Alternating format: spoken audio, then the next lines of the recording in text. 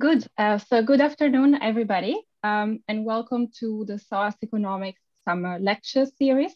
My name is Sara Stevano. I am a lecturer in the Department of Economics here at SOAS, and I'm also a co-organizer of this series alongside my colleague, Tobias Franz. It is my pleasure to welcome you to the first lecture of this mini series that we have organized for term 3, which is our summer term. So the purpose of this series is to present some of the recent work that some of our colleagues in the department and also their collaborators have been conducted in recent months or years. And of course, we are all here today to listen to Costas and Nicolás talking about MMT. But before introducing today's lecture and today's speakers, I would like to draw your attention to the other 2 lectures that are upcoming in our series. So as you can see, hopefully on the slide that on your screens, the next lecture will be on the 2nd of June. With our colleague Sophie van Hullen and her collaborator Fouad Mohamed Abubakar. And the talk will look at why Ghana doesn't get the full value of its cocoa beans and how this could change. So essentially, this will be a talk on the financialization of agri-food chains, looking specifically at the case of cocoa. And then the last lecture of the series will be on the 16th of June. With Mushtaq Khan, who's a professor in our department, and he's been leading a larger project on anti-corruption. The name of the project is ACE, and so he will be talking about this work that he has been doing with a large team. So if you're interested, of course, you're welcome to join us also for the coming lectures, and we will share the details to join on social media and via our mailing lists. Okay, but coming back to us, so our first lecture is on a very popular topic, which is modern monetary theory, also known as MMT. And we're really honored to have Costas Lapavitsas, who is a professor of economics here at SOAS, and also Nicolás Águila, who is a researcher at the Centro Interdisciplinario para el Estudio de Políticas Públicas in Buenos Aires. They have been working, so Costas and Nicolás have been working on MMT already for some time. And for those of you who might not know, I would like to draw your attention to their work on this topic. So they have a paper published in the Japanese Political Economy Journal on a Marxist critique of MMT with reference to Eurozone and Greece. And they also have, for those of you who don't have a lot of time to read long academic papers, a nice blog in Developing Economics that provides a bit of a summary of their critique. So today they will focus on a bit of a new and different angle, which is the current US monetary policy. And this is part of a book they're working on capitalism after COVID, essentially. And they might tell us something more about this in a moment. So before I hand over to them, what is going to happen next is as follows. So Costas and Nicolás will talk for about 45 minutes. You can put your questions and comments in the chat box throughout, so even while they're talking, but also, of course, after they have finished to talk. I will collect the questions and comments and put them back to the speakers after their lecture. And I would like to say, so this webinar is open to everybody. And this is how we want to do things in our department, because this is the ethos of our work, making our work available to as many people as possible, especially now that we are all into this online teaching and researching and living mode. But we're also aware that MMT is a very popular topic at the moment, and people have very strong views of different nature. So I would like to request that everybody formulates questions and comments in ways that are clear, constructive, and helpful. So I will be a very strict chair on this. And on this note, I think without further ado, I'll hand over to Nicolás. Thank you. Let me stop sharing my screen so that you can share yours. Yeah. Okay. Thank you so much, Sarah, for the introduction and for the invitation. It is great to be here, and thank you, Tobias, too, for organizing this. Yeah, so can you all see my screen, right? Perfect. So as Sarah mentioned, this presentation comes out of a paper that we wrote a few months ago. And there we try to contrast Marxism and MMT regarding money. First, it's important to say that we are part of the same heterodox approach in opposition to the mainstream, broadly to the anti-quantity tradition. And we share a lot of the criticisms to the mainstream and also a rejection of austerity policies. So really, our criticism aims to be constructive and establish a point or a bridge for dialogue between the two traditions, and does not seek to destroy or classify them as enemies or anything like that. But it's still true that there are substantial differences in how we understand money and how MMT understands money. And these are worth presenting and contrasting and discussing. And particularly, we focus on the ontology of money and on what is money for each tradition, because we think that there is an overemphasis in many cases on economic policy, both by mainstream critics of MMT as well as by heterodox critics of MMT. And we think that MMT policy conclusions are rather a coherent result of their understanding of money. So tackling policy without really discussing what is the underlying notion of money behind that, it's a little bit superficial or not fully fulfilling. So instead, we try to focus on the ontology of money, that is, what is money for us and for them. Then we extend that to how we understand world money and monetary sovereignty compared to them. Then the role of the state in the ontology of money, and finally on economic policy. And in particular, in this presentation, we will focus on US monetary policy and also fiscal policy during the last year. So I will start with the first 2 points, and then I will leave the floor to Costas so he can complete the presentation. So on the ontology of money, MMT is also called neo-chartalism, and this is because they update the chartalist theory of money, which was originally proposed by Knapp and Innes more than a century ago, and they also bring insights from Keynes, from Minsky, and Ava Lerner, and other authors, and they come up with this neo-chartalist theory, which is also called tax-driven money or money as a creature of state. This comes out of a paper from Ava Lerner, but I think that it would be more appropriate to call it money as a creature of the law, and I think many MMTers will agree with this. So they depart by criticizing the mainstream. We all know this story very well, so I will go very quickly. The mainstream story is based on an allegedly society of barter that was supposed to exist at some point. But this society had a problem, the famous double coincidence of wants problem, because if I produce, let's say, bread and I want beer, then I will have to find a brewer who's willing to trade his or her beer for my bread. And that was inconvenient. So rational agents agree on using another commodity, a third commodity, which historically was different commodities, but in the end is precious metals as a means of exchange.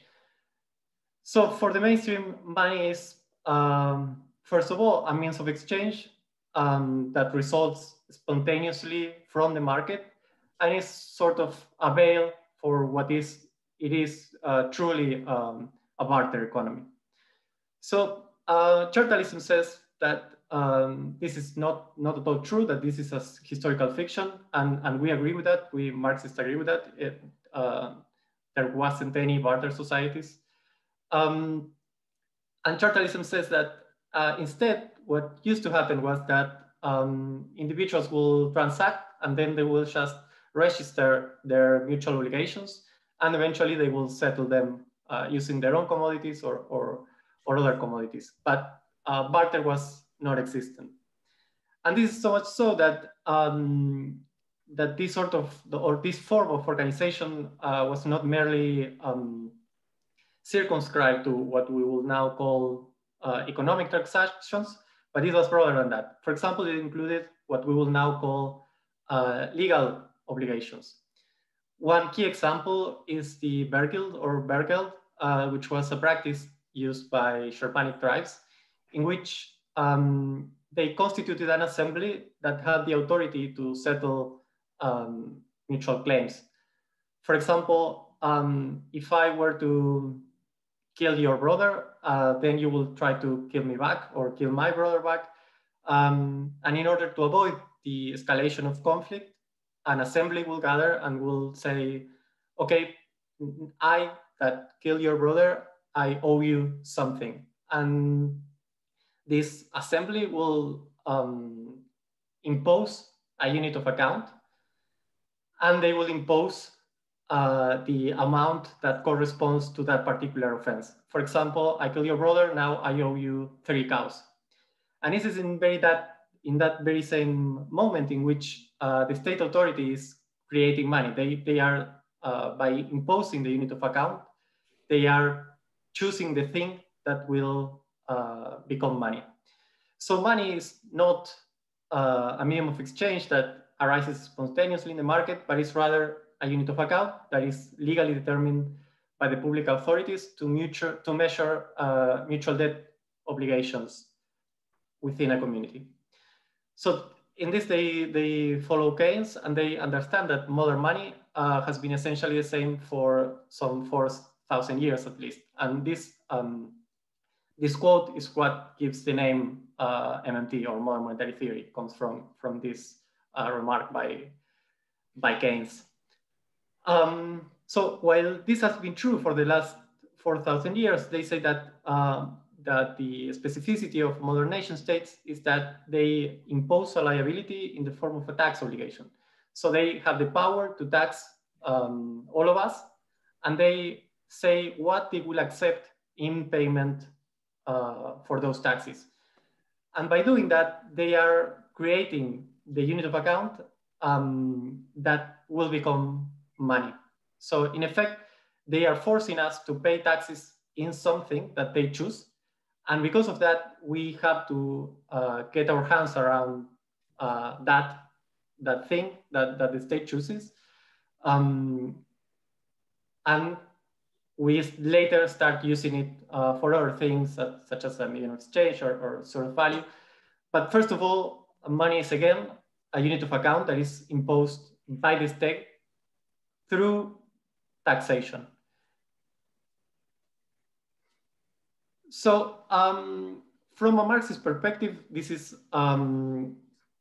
not correct, mostly because it erases the specificity of money. Believing that money has been the same for 4,000 years kind of blurs the historicity of money and of capitalism. For Marxists, money is not at all something trans-historical, but it's a properly capitalistic thing. It's a thing that fully emerges under capitalist conditions.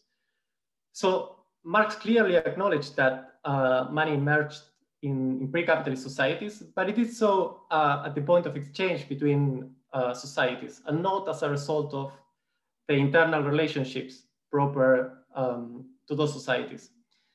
And this is the case because in those societies, the products of labor did not take the form of commodities. So there was some planning mechanism operating behind that makes every individual know what was his or her role in society and what he or she will get in exchange for his or her labor. For example, you were bound to a land, and then you had to produce in that land, and you will keep some of the output, and then you will give the rest in taxes. And if you need other things that you don't produce, you will find a way to produce them, or will register them as debts, as we previously discussed. But in general, there was no generalized commodity exchange. For sure, there was a unit of account to measure these mutual debts that existed out there, but that unit of account cannot be properly considered as money. So money in those societies only existed properly at the point of exchange between them. And in capitalism, what happens is that commodity exchange is generalized. This is the first society which functions under the basis of generalized commodity exchange. In our society, there is no planning mechanism, so each of us produces whatever he or she wants, which doesn't have to be like a thing. It could be ourselves, our labor force. For example, I decided to become an economist, but I could have done something else. And then in order to see whether the product of our work is socially validated, we need to go into the market and sell whatever it is that we produce. And then money plays a key role because money is an object that has been assigned by society with the capacity to say whether our work is socially useful or not. So money plays really a role of articulating a society which is based on individual producers producing privately and without coordination. So money for Marxism emerges first of all as a universal equivalent, allowing to exchange all the different commodities and linking all the different labors in our society. And subordinated to that, it plays the role of measure values, of means of exchange, and etc. As we all know. But all of these functions come into existence without needing the state intervention or the intervention of any other authority external to the market. It is rather an endogenous product from the market in an interpretation that is totally different from the mainstream story. It does not rely at all on barter societies or anything like that. It just relies on an understanding of how capitalism is organized and how labor has to be coordinated. So moving into the second point of the criticism, which is that of war money, our understanding of capitalism leads to conceptualizing capitalism as a global system. And as a global system, it requires world money in order to allow the exchange of different products of labor in different parts of the world. This presents some challenges for chartalism, as their understanding of money is based on the power of the state to choose a unit of account through taxation, and then there is no international or supranational state with the power to do that, then it cannot be any world money. Money must necessarily be something national that remains at the local realm. And derived from that, monetary sovereignty cannot be anything else but a policy choice. And as they conceptualize monetary sovereignty, is based on 5 points. The national state choosing a unit of account, the national state imposing obligations in that unit of account, the national government issuing currency and accepting it in payment, the national government issuing obligations denominated and payable in that, and a flexible exchange rate. And these are all policy choices. And this is a rather coherent result from their understanding of money, in my view. But for us, this is not at all the case. Monetary sovereignty is not at all a choice, but rather the result of the hierarchical structure of the international monetary system that subordinates certain countries. So you can fulfill all of those requirements and still not be monetary sovereignty, because you need to access war money in order to import means of consumption and means of production that you need in order to develop. So countries that are at the bottom of the monetary pyramid, they have a subordinated position in the international financial system, and therefore they are not monetary sovereignty. And this is a result of structural factors and not of policy choices. Costas, would you like to take the floor now? Yes, please. But you'll have to help me with the slides, right? Because you've got command ability. Yeah. Okay, I want to, in a sense, wrap up the theoretical part of the discussion of MMT, and then give an example of US monetary policy for obvious reasons, which I will repeat when I come to it. State economic policy, in some ways, is the main issue of contention between MMT and its critics. Not so for Marxist theory, may I say. But when I read things that post-Keynesians say about the MMT, for instance, or other critics, it always comes back to that.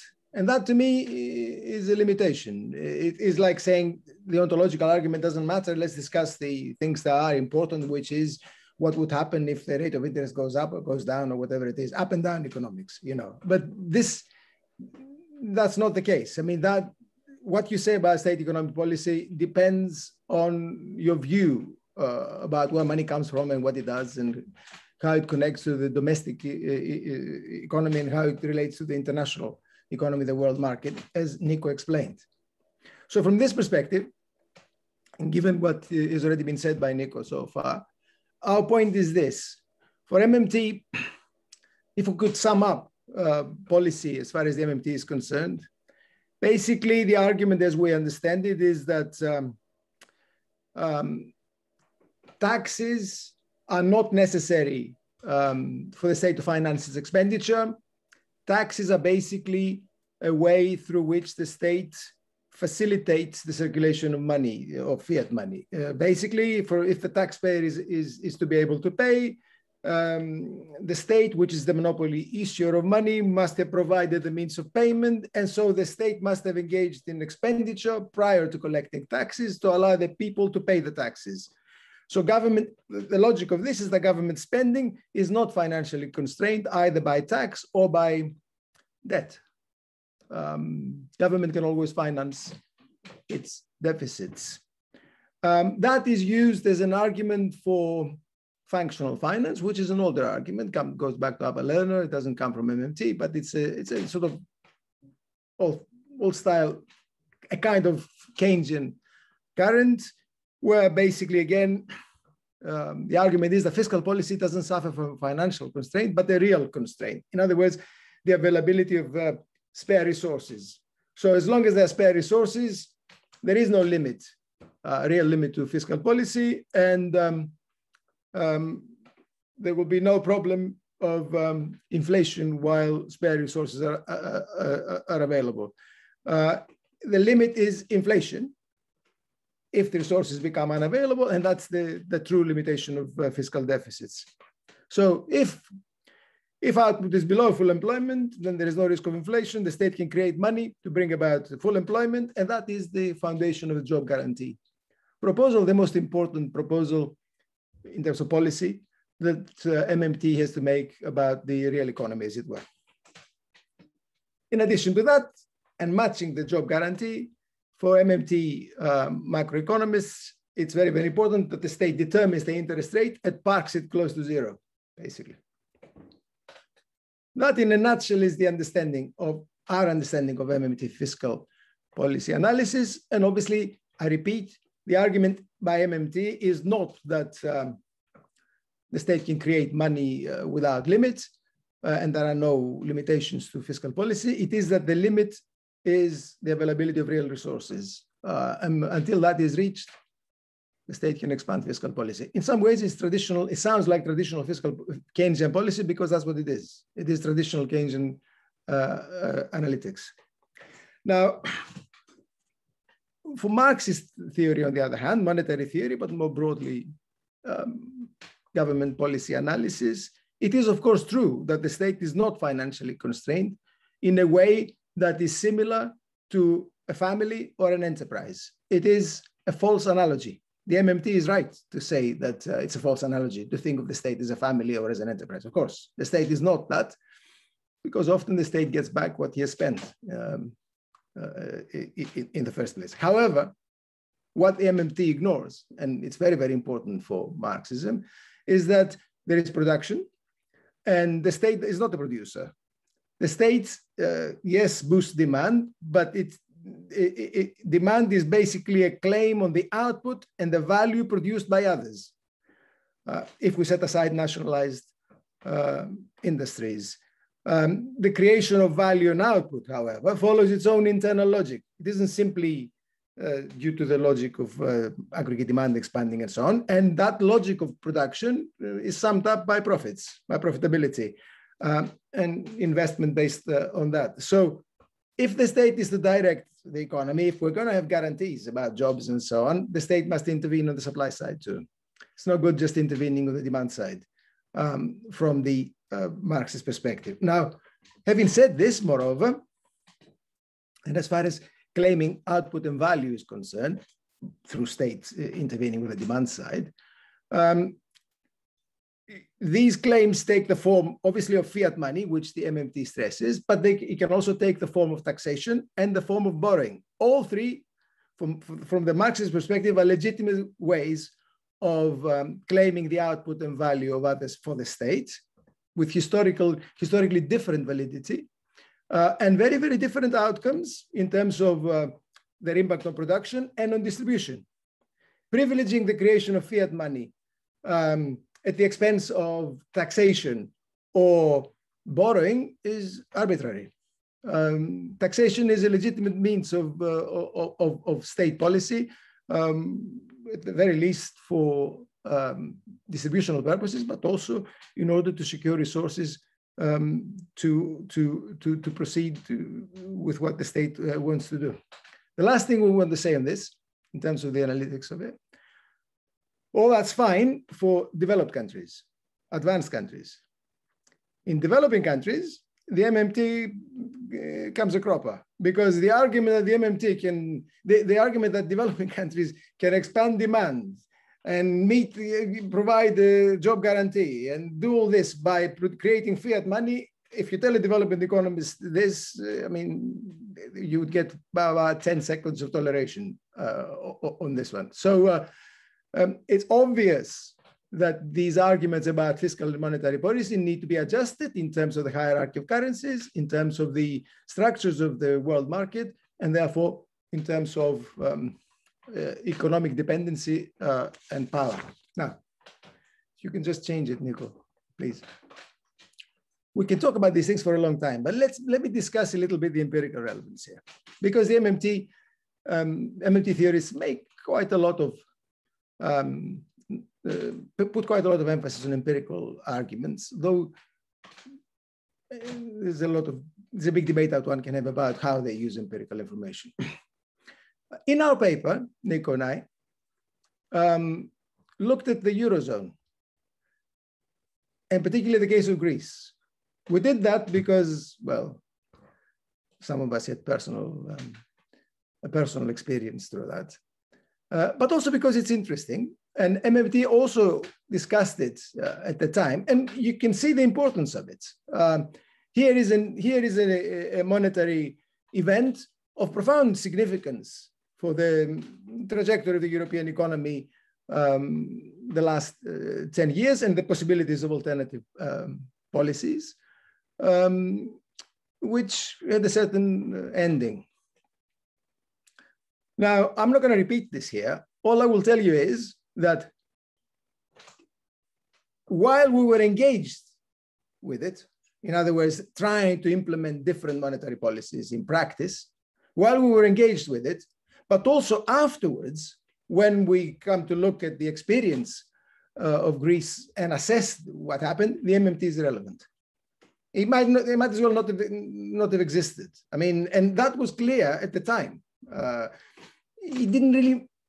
It's not that I or anybody else were against it. It just didn't matter. It didn't connect with what was happening in practice, and it didn't because the problems that were faced by a government that wanted to follow different policies then were problems of controls over banking, redenomination of the currency and its costs, market provision, supply provision, and fundamentally a problem of class and international power relations. These are absent when you look at MMT. It's just basically irrelevant. Be that as it may, what we're proposing to do now in the next 10 minutes is have a look at US monetary policy now. And we do that for two reasons. First of all, because what's been happening in the US the last year, and actually longer than that, is extraordinary. And a lot of people think it's a confirmation of MMT. Second, because we're writing a book on it. Nico and I and several other researchers, some of them from SOAS, some of them broadly associated with SOAS, capitalism after COVID, and obviously the US experience is of paramount importance. So let's have a look at some of the monetary dimension of the US response to COVID the last year or so. And let's consider it in light of the MMT arguments. So if you could just change the thing, Nico, please. The first point to make is, of course, that there is no doubt that the state controls the rate of interest. The MMT is right on this. And there is no doubt that the Fed has acted as the driving force of short-term rates of interest, to be more precise. You can see what actually happened, and the way it happened is interesting. I've summed up the movement of interest rates. You can see that the rate was brought sharply down and basically in March of last year, and then it's been kept down and successfully down, very close to zero. So we've got the situation in which the Federal Reserve keeps the interest rate close to zero. Now, I want to come back to that because it's an extraordinary phenomenon in the history of capitalism with all kinds of outcomes which MMT doesn't seem to appreciate. So there is no doubt that the state can do that, and it has done it. How? If you could just change the way in which it has happened is, of course, through an enormous expansion of system open market account of the Fed. This is the latest evidence on it from early March. And what you can see, briefly, it's a snapshot, but you can see two things which are crucial for how the thing occurred. The Fed drove short-term interest rates down by operating through treasury bills, fundamentally, through the issue of treasury bills, basically repo operations. So they drove interest rates down very quickly through that. What occurred afterwards, however, and it brings us to March 3rd, 2021, is of course not treasury bills, particularly. That's not a striking thing. The Fed continued to operate through treasury bills, but that's not the striking thing. The striking thing is, of course, the issuing of notes and bonds by the US government and the acquisition of those, and the acquisition of mortgage-backed securities. These two elements are the vast bulk of Fed assets. If you can just show us the next. This is what the Fed balance sheet looked like a little while ago. You can see the assets at the top, and you can see the point I made to you about the expansion of treasury notes and mortgage-backed securities. They're basically the dark blue and pale blue elements. That's really what's done it. And that has also affected long-term interest rates. The state then, in a way, has been able to operate on short-term interest rates and long-term interest rates. Now, long-term interest rates are a different story. Part of the reason why they've been able to do that is, of course, the availability of large volumes of private loanable capital in the markets. But that doesn't appear here. In terms of instruments, in terms of state intervention, what you see is state acquisition, provision of loanable capital by the central bank. The striking thing is, well, there are two striking things about this. First, the emergence of this policy straight after the crisis of 2007, 2009, and the tremendous increase of the policy in this crisis. It really is a turning moment in terms of where we are. It really is a development the likes of which we've never seen before. The Fed now commands $7.5 trillion worth of assets, which are about a third of the US GDP. There's never been a central bank that size before. And it's like a behemoth at the heart of the US economy. In effect, the US financial system, at the core of it, has been turned public. That's basically what this indicates. It is not true that at the heart of it, in the money market, is effectively private. It's become to a large extent public. The way in which it has become public is through the acquisition of these assets. And on the liability side, you see what's happening. Bank reserves have increased, and as have also notes and coins. If you could just show us the two. Here is the asset side, which is how I summed it up for you. And here is the liability side, just in this crisis. So the central bank has emerged as not only the monopolist of fiat money issue, which the MMT stresses but an absolutely dominant presence in the financial system. That is not a permanent condition. That is a new condition. So one might consider this to be a confirmation of what MMT has been arguing. Well, it isn't, because Marxist theory, Keynesian theory, monetarist theory has always known that this can happen. It's not new. What is new is the historical context in which it's happening, and we've got to discuss the reasons for it. And to see the reasons for that, you need to see the next diagram, which shows you the US budget deficit, which really drives the point home. The US budget deficit reached 15% of GDP very soon in 2020. And that is what has driven the expansion of the asset side of the central bank. If we go to the next piece of evidence, this shows you the, in a sense, the sources and uses reconciliation table of the US Treasury. It's the last piece of information they've issued for February. You can see what the US Treasury has been doing in 2020, and it is obvious that the US Treasury has been borrowing enormously. You can see the increase in April, June 2020, and not spending it. The Treasury has been sitting on huge surplus until early 2021. The borrowing by the Treasury is obviously what created tight conditions in the money markets. I'll come to it. And the Federal Reserve intervened to keep interest rates down. Basically, the Federal Reserve acts passively here to facilitate fiscal spending by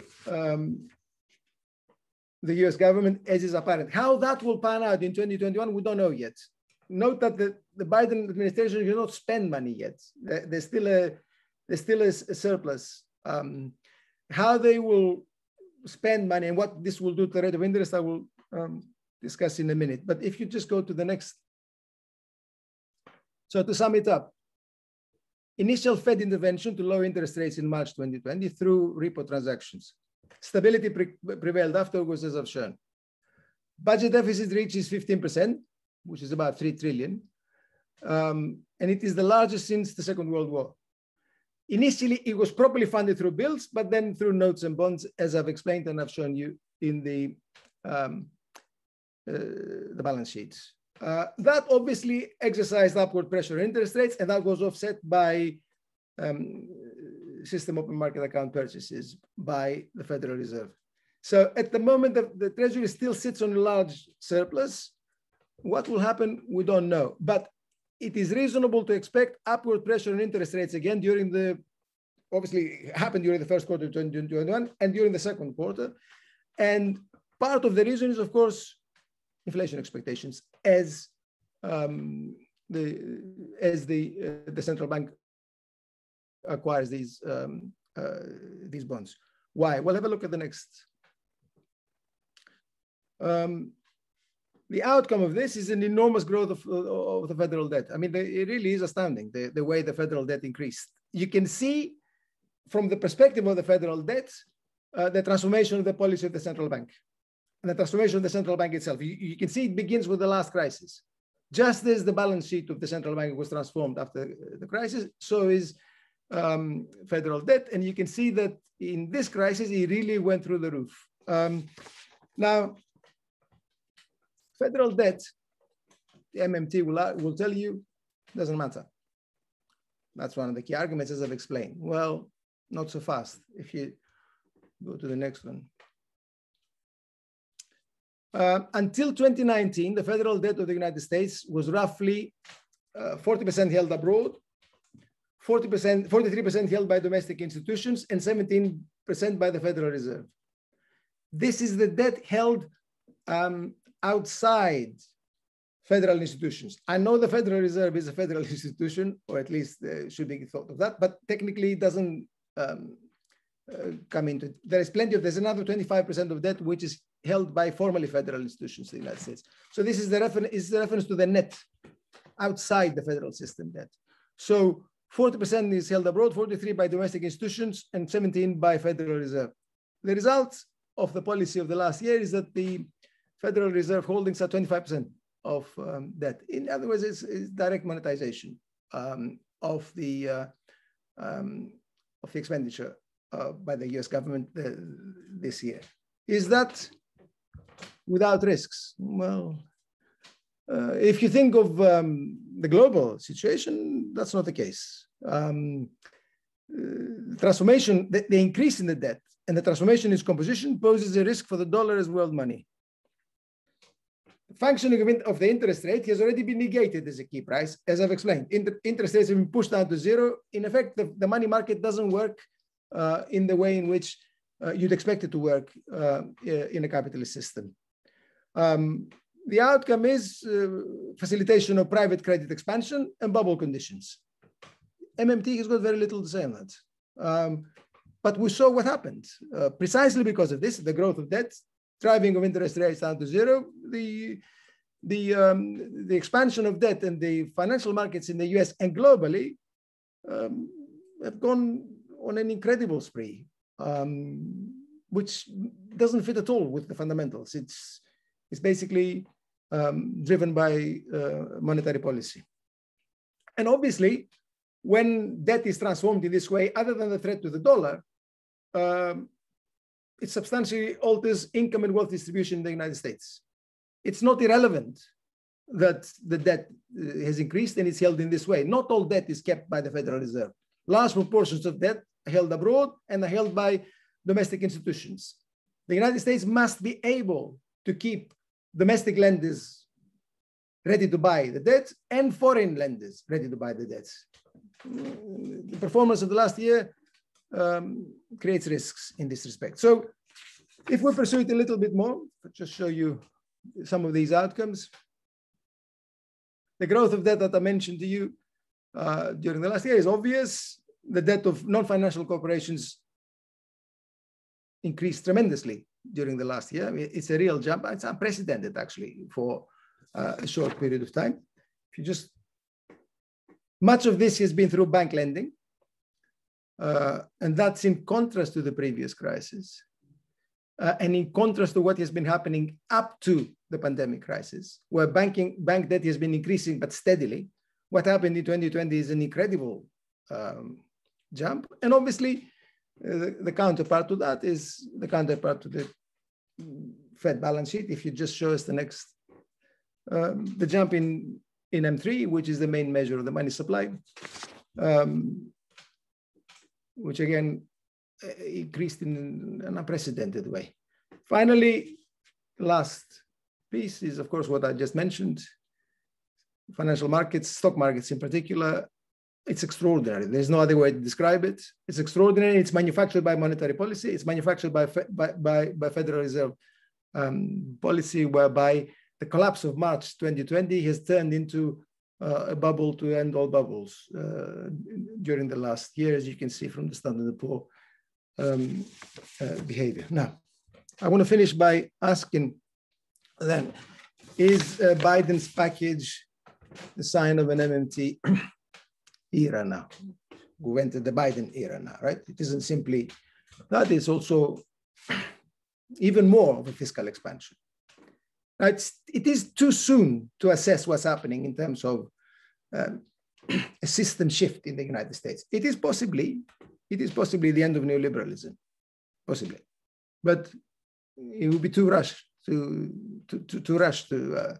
conclude that right now.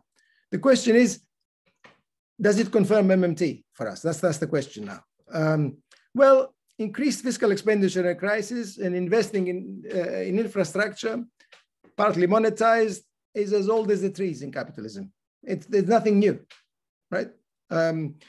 The real question here is the size of it, right?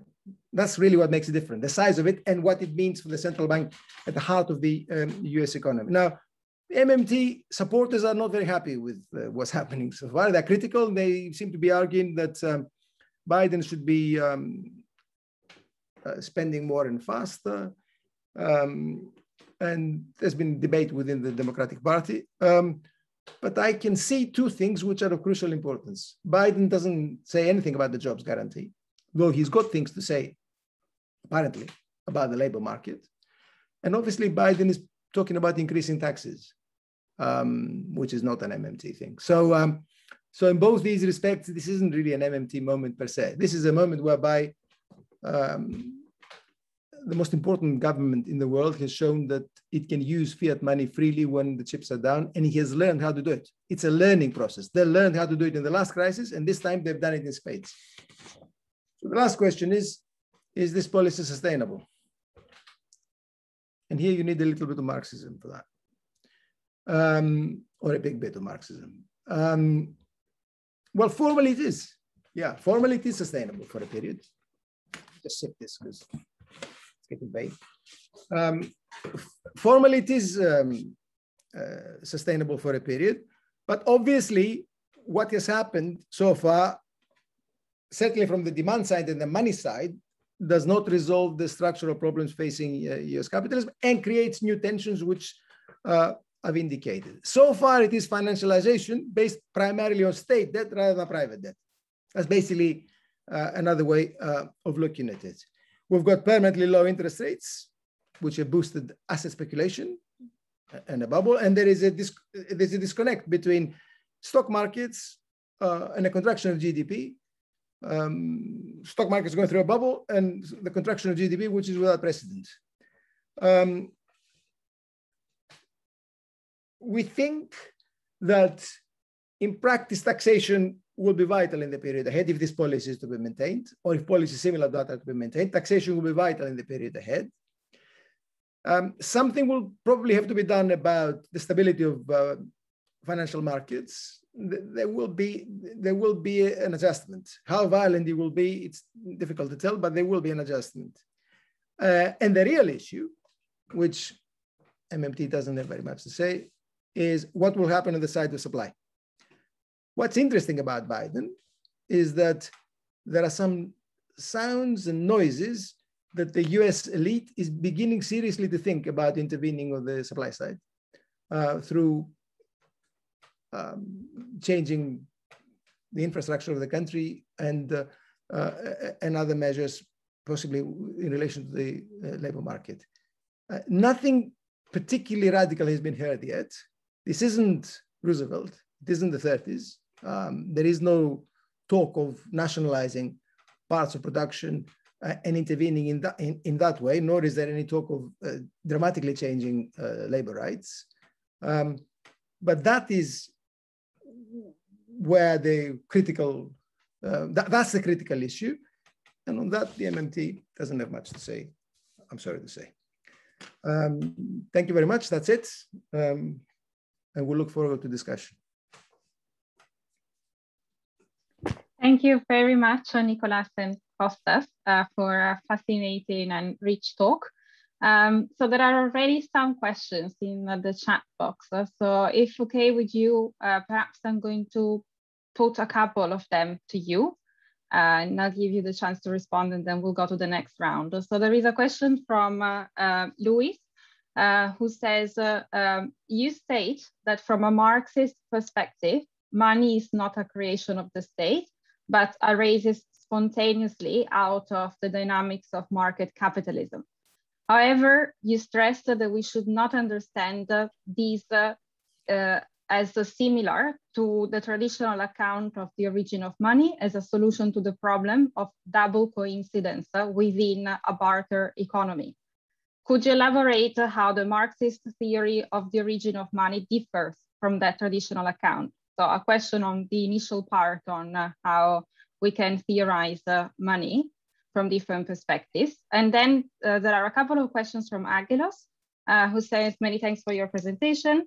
Do you believe that the era of low interest and low inflation in the US of the last decade will be a thing of the past?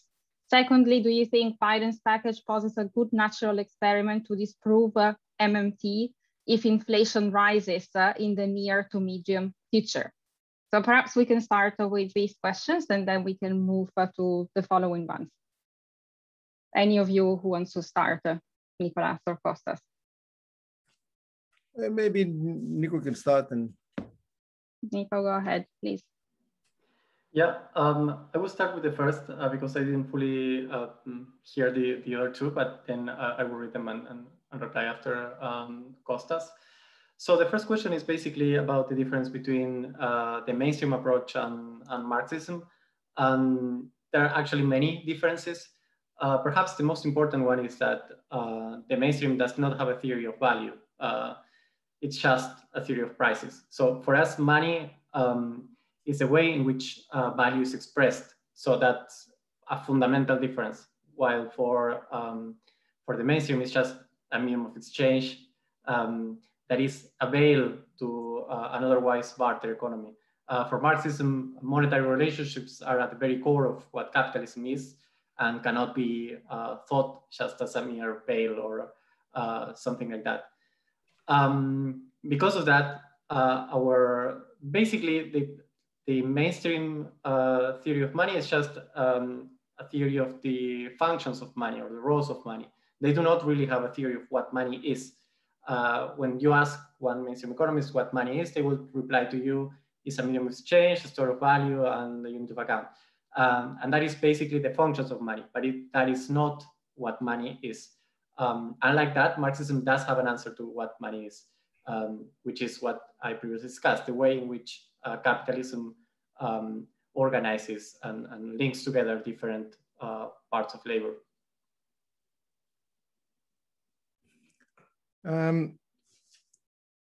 If I can add something to that,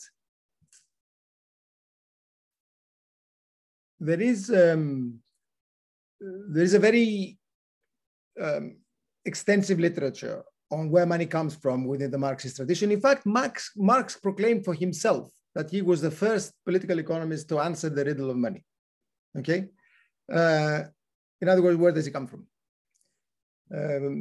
So there's a long debate on that. What makes Marx and the Marxist discussion different is that the account that he gives and the debates that have followed have to do with what he calls the development of the form of value.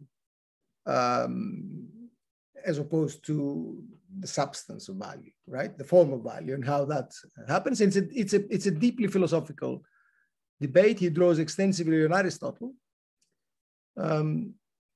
He acknowledges that indirectly, but he draws more on Aristotle than he acknowledges, actually. But it's a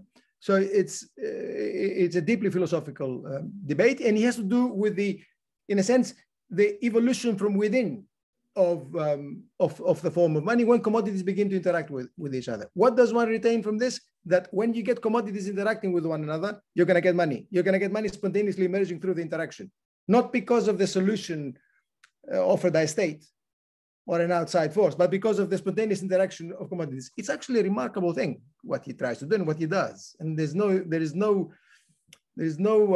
similar analysis anywhere in the corpus of economic theory. Various complex problems arise there, including Russell's paradox, for instance, of money emanating spontaneously from within a set of essentially equivalent commodities. But that's how he does it. And the key thing here is that commodities come before money, and commodities create money. I say this because a lot of people get very confused about that. Yeah, when you get money, you get commodities. No. You get money because you get commodities, because you have commodities. Okay, that's fundamental to how Marx does it. And then you have commodities, you have money. When that situation arises, the state can intervene and can do certain things with money. The state is very important, but it assumes that money exists in the first place. That fits very well with the historical record. Never mind what the MMT asserts and so on. It fits very well with the historical record. Now, not much about the theory, the deep ontological stuff. Now, the questions that were asked by Angelos on current policy are also of course, very important. And obviously, we're going to move into a discussion of US policy per se.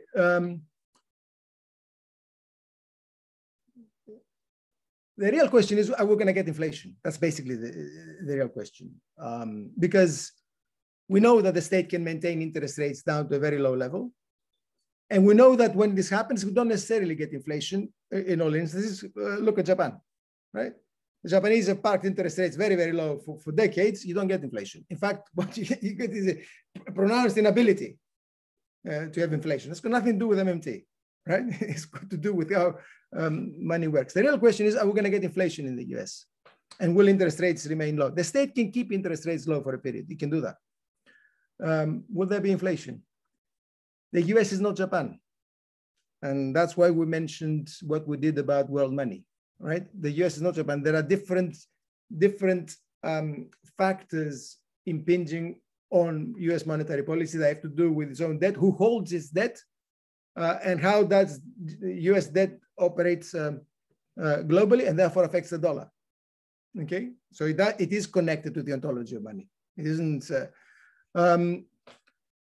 It is not beyond the bounds of probability that there will be inflation. At the moment, there are no serious signs, although already, as I've indicated, markets are beginning to push interest rates up in the few months of 2021 because of the fear of inflation. It is not beyond the bounds of probability. It is too easy, it would be too glib to assert that this won't happen. And one easy way of looking at it and establishing why that might be is, of course, to look at the supply side. You can think about it as a Keynesian, not as a Marxist in this case. Look at the supply side. Demand has been boosted enormously, partly monetized. Will the supply respond? Will the supply side respond? There is no guarantee. We showed you evidence of increased indebtedness by US corporations. That means survival of zombies. That's basically what it means. The increase in debts, the corporate debts that we showed you before, basically hide huge numbers of zombies that have been allowed to survive because of that, together with the financial explosion in the stock markets. There is no guarantee that the supply side will be able to respond. There is no certainty that there will be private investment increasing and output increasing, meeting the boost in demand. We will see in practice. If that happens, then yeah, we will get a reversal of policy. The US is not Japan. We will get a reversal of policy, and we will get a new set of conditions to tackle. But it's still too soon to say. Biden seems to have all kinds of aces up his sleeve. So we'll have to wait and see what other things he reveals. I hope I'm answering you. Thank you, Costas. Nico, if in the meantime you have the time to catch up with these questions and you want to add something, please do. Yeah, just a few quick points. One is that since the global financial crisis, we've been seeing a decade of really low growth. And truly, the global economy was in a deeply complicated state even before the pandemic struck. So what will happen with inflation and interest rates and any other variables really will depend on if there is a sort of a change in supply or a more radical departure for the model that was prevailing before Corona or not. So if your policy is just giving money to zombie firms, then you will only push the moment of recognition into the future. But if there are bolder policies that seek to go into a green transition or to revitalize the care economy or develop productivity and which was really, the growth of productivity was really low during the last decade, then we might see something different. But if not, yes, it's probable that at some point inflation will reemerge because like you are just keeping things as usual with more money on top. On your other question on whether this is a natural experiment that could disprove MMT, I don't think so, basically because as we argued, Biden's package is not fully MMT. So if it goes wrong, it cannot be attributed to MMT. And also because even if the package ends up in inflation, which I doubt, or at least for some time, it will not disprove MMT either. MMT does not say that that you can print money and there will no inflation and that's it. They say that there is a limit with the real availability of resources, and then at that point there will be inflation. So at most, what it can do is say that MMT's estimation of the difference between real output and potential output, or however you want to call them, was closer than what they thought it was, and there was less room for policy, but not more than that, really. Thank you very much, Nick. Sorry, Costas. Can I just say, can I just say something, Sarah? I saw a question. I'm going to put all of them to you. You're ruthless, right? I think we can do it. So if you, okay. Yeah. If I can, you can put them to me. I just want to take that last one that I can see on the theory of credit, because I think it's an important question, which basically says, for those who can't say it, that endogenous theories of credit, but what's a theory of credit from Marxian perspective? Marx seems to have a history, not a theory of credit. Well,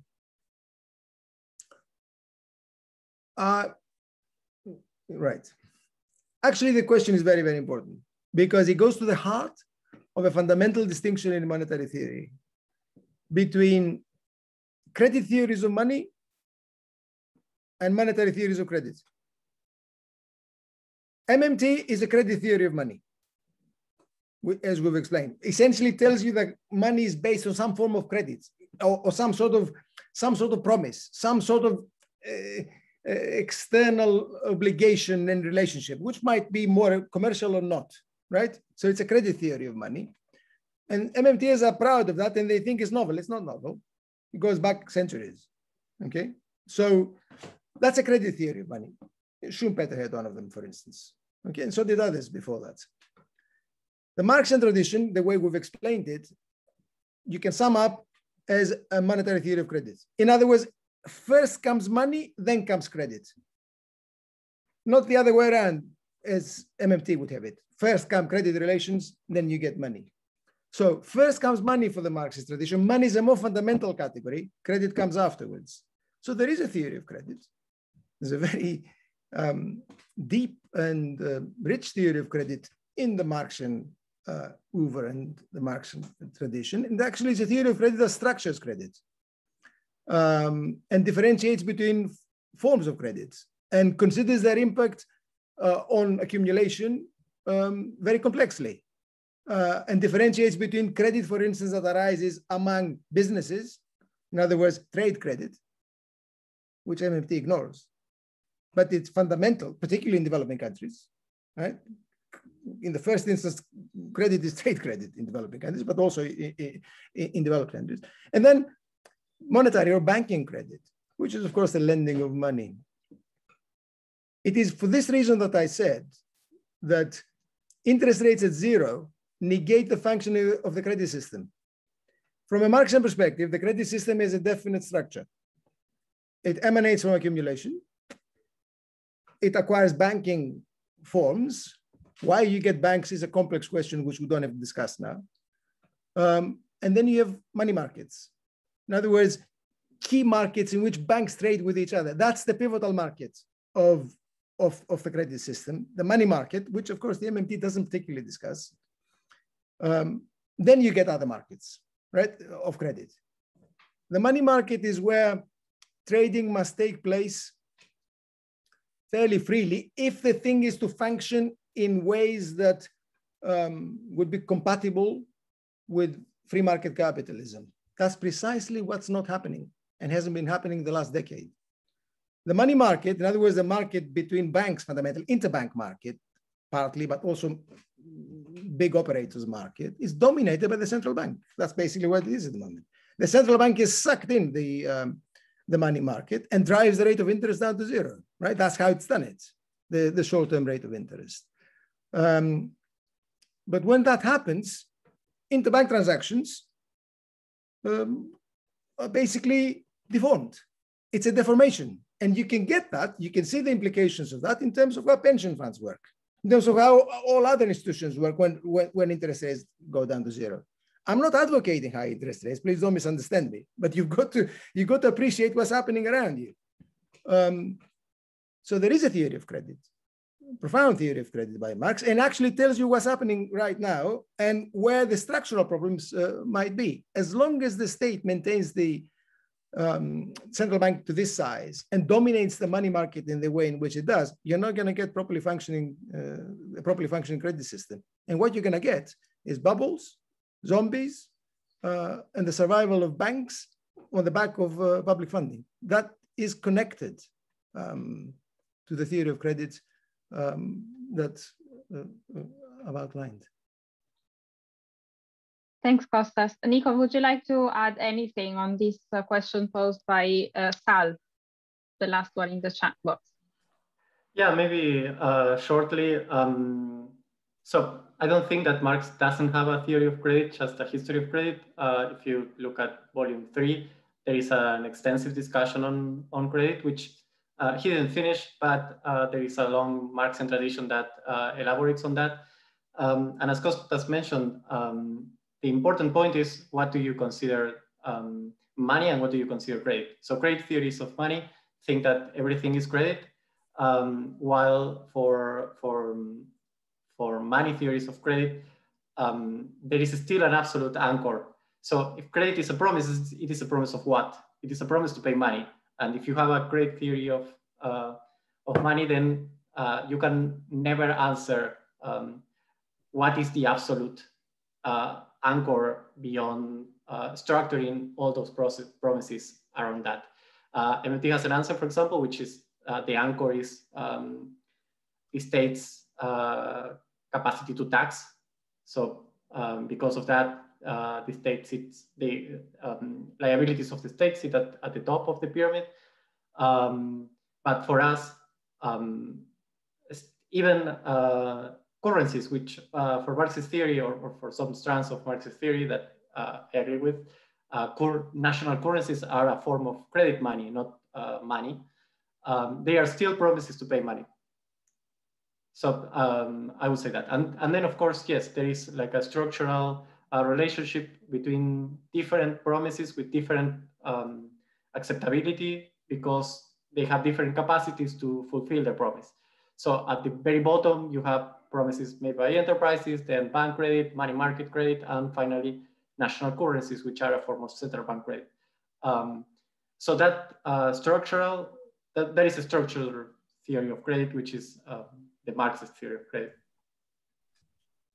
Thank you, Nico. So I'd like to go back to a question that was put earlier by Netson, which I think is quite important. It's on developing countries, and I'm sure I'm biased because I work in the Global South myself. But Netson says, I do understand the critique whereby MMT is said to not consider international power relations.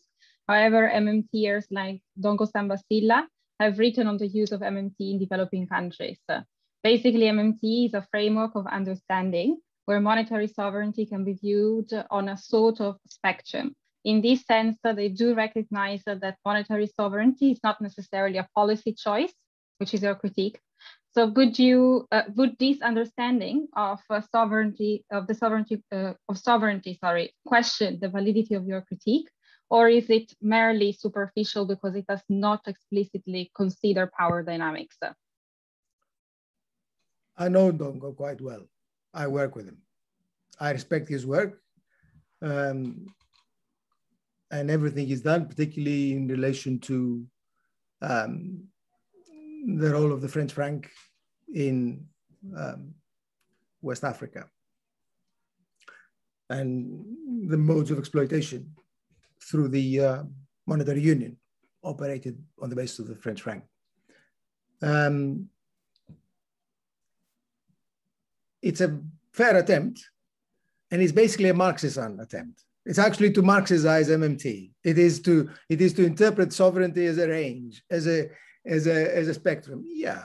Well, if you're saying that, then we could begin to agree, because obviously, from a Marxist perspective, when you look at the world market, yeah, there is a spectrum of sovereignty, because of course for us there's a hierarchy, and the spectrum is interrelated in the sense that the hegemonic power is more sovereign than other powers precisely because it's a hegemonic power. In other words, lack of sovereignty for some countries is the necessary outcome of sovereignty for others.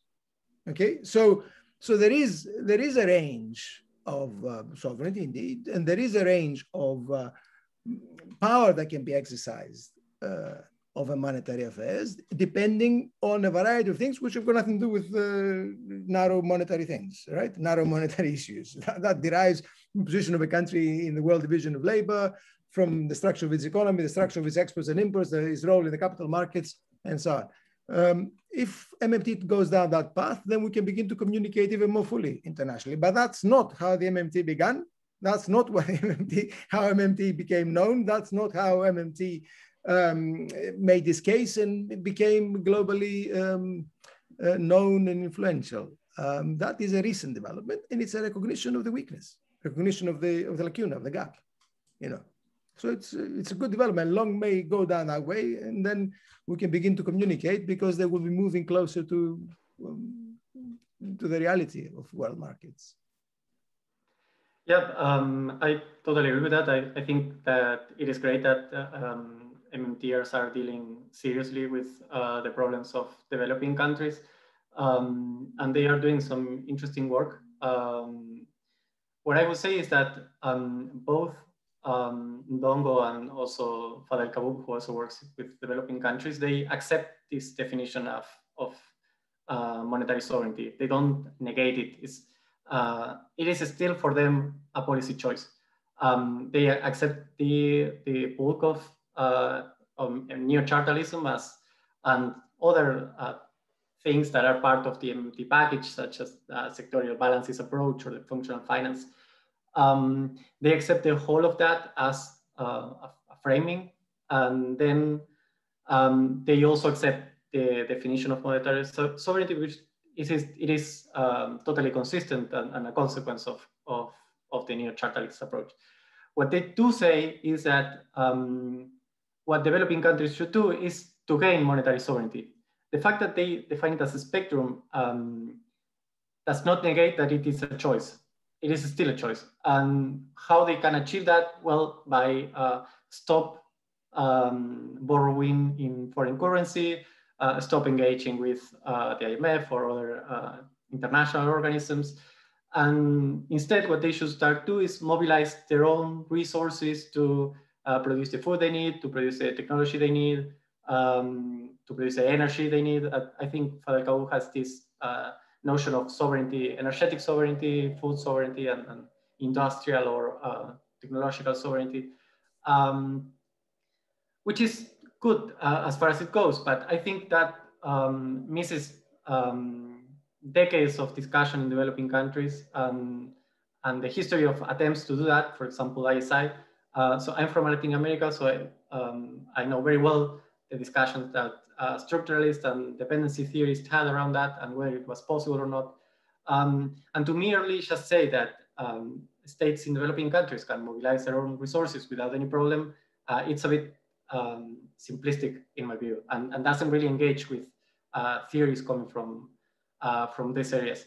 So nevertheless, I think that it's great that they are starting to deal with these issues, and probably as they go on, they will start moving forward in these criticisms that we made, and yeah, we can dialogue as Costas said. Very interesting, thank you. So there was another question on US inflation by Basit, but I think Basit has left the meeting. So I'm going to move to the question put by Michael, which is again on theory. So Michael says, could you more explicitly draw out the links between the ontology of money and the policy conclusions in respect of the US? It seems to me that the critique of MMT rests more on a Marxist analysis of production versus exchange rather than the ontology of money. Okay, now we're going to go into deep waters. Very, very important part of Marxist theory of money is the evolution of the form of money. The form of money is very important. In other words, is the money a commodity? Is money used a commodity? Is it some form of banknotes? Is it some form of bank account? Is it some form of central bank liability? What is it? For Marxist theory, these different types of money operate differently. They're not the same. It is actually misleading simply to group them into the category of money. Obviously, they're all forms of money, but how they behave and how they relate to accumulation depends on the form, because the form results from different economic relations.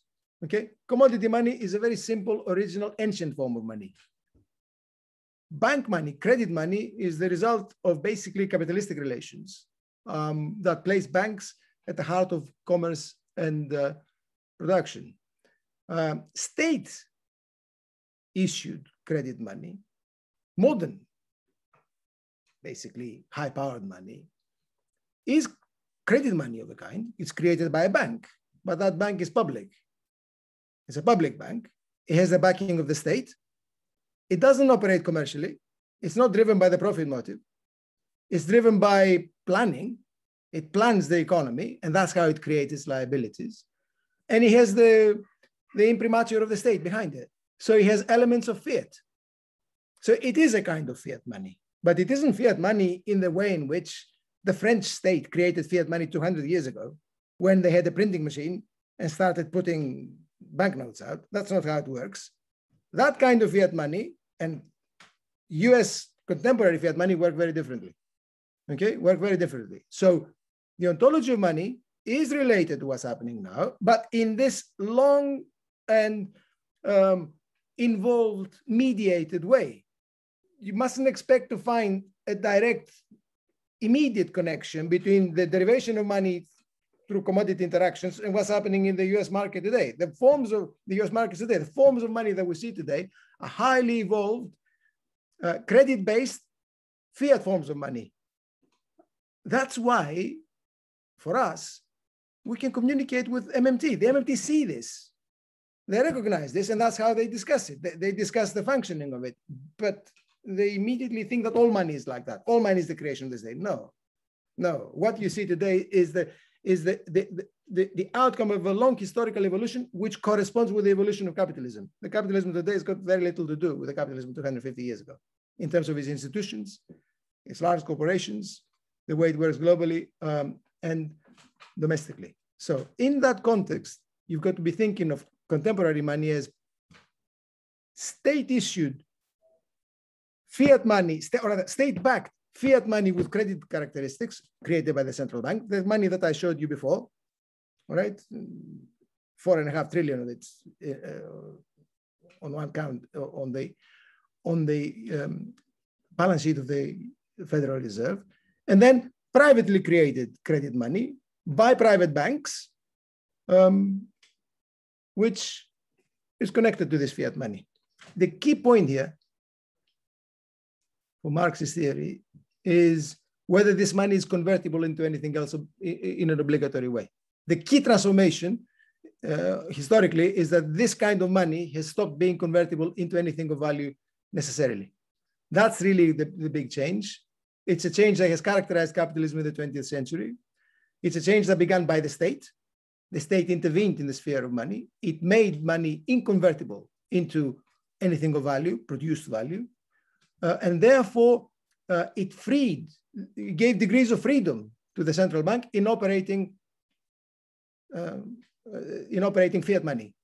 The characteristic feature of the last 40 years since Bretton Woods is that the ruling elites of the leading countries, the advanced countries, have learned how to do that, how to operate that. They didn't know in the beginning. You got inflation in the 70s, dramatic inflation in the 70s. Volcker emerged and suppressed it. They've learned how to control it. And what's astonishing in the last 10 years, that's the balance sheet I showed you, they've also learned how to expand the balance sheet without precedent. It's an experiment. It still is an experiment. We don't know what the final outcome will be. But it's happening. It's happening in front of our own eyes. That's how the world moves, right? So in terms of the question, the ontology of money is of paramount importance, but it's mediated. Don't expect to find a direct link with the original argument about where money comes from. Nico, would you like to come in?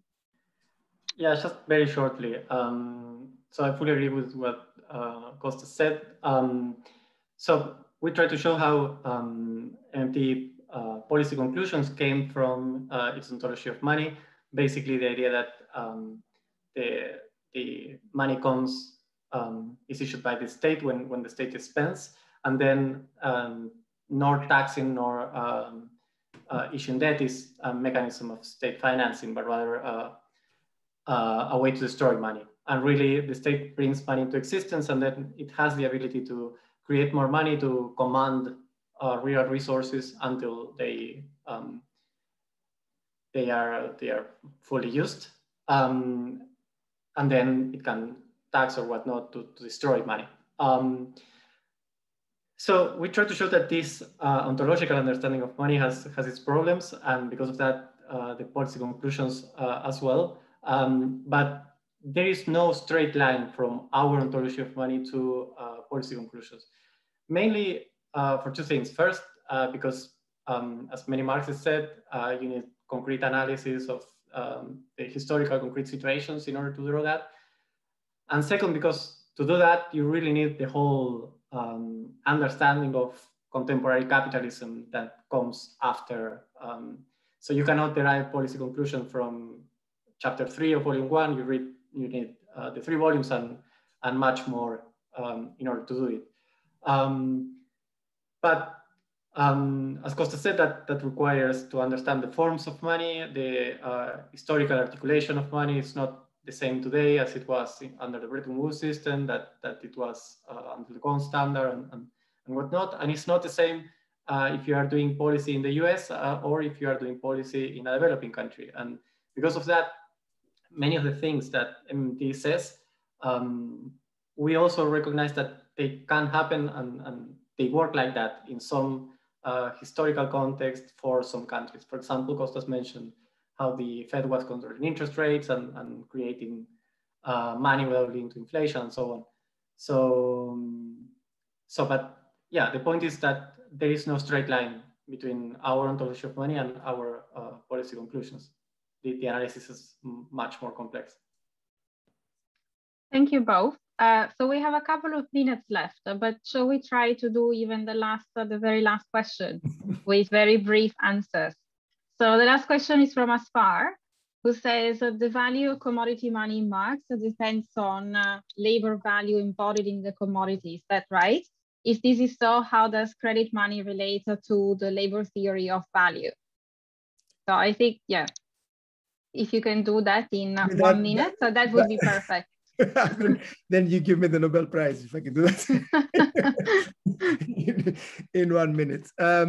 This is, of course, analytically and theoretically, this is a $64,000 question, right? Of course, if you also connect money to value theory, as you must do, not just for Marxism, but also for mainstream theory and so on, because of course, money and value are very, very closely related to each other. I mean, for the Marxist theory, it's a form of value. Money is a form of value. So how does one tackle that? I can tell you my view, which is based on years of working on this and on the basis of Marx and so on.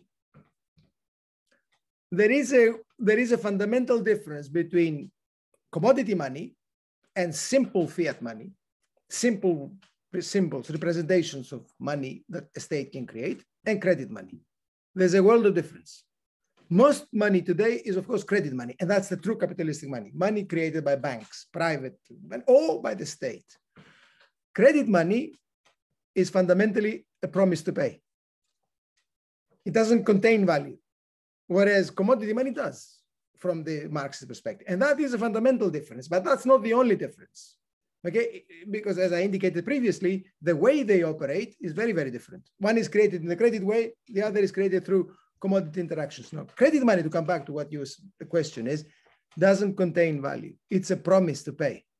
That's what makes it flexible, stretchy, right? And peculiar in its operations.